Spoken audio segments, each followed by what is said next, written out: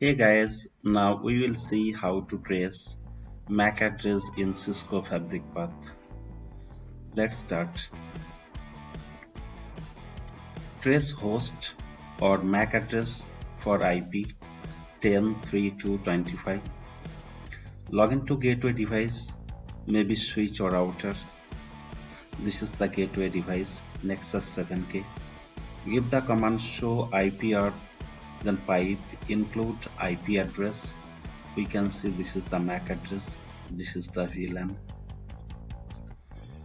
Then show MAC add, give the MAC address.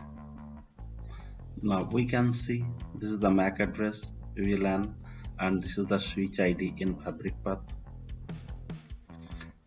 Next, show Fabric Path route switch ID, give the switch ID. We can see there are two paths, one via port channel 23, another port channel 24. That means with this 7K there are two 5K switches connected. Then show CDP neighbor interface port channel 23 detail. See, we can see the device ID, name and IP address.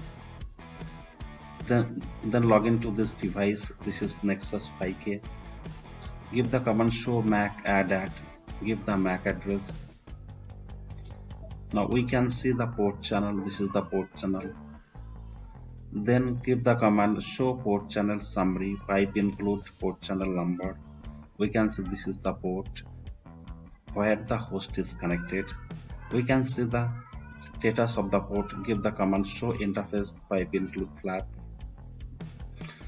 We can log into the parallel switch, another switch connected to the 7K. Give the same command.